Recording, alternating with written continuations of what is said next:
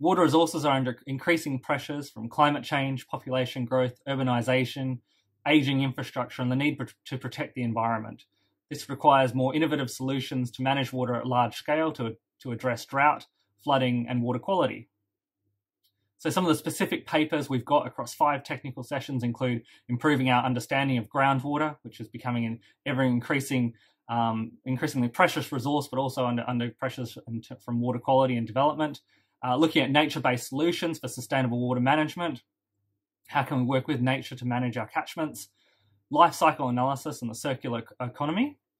Water quality and pollution. And ecosystem services and understanding water resources.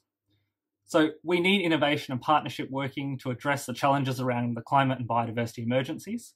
Attending these sessions will help you to understand the issues and solutions at scale and identify who are leading research and practice in the field who you may be able to work with in the future.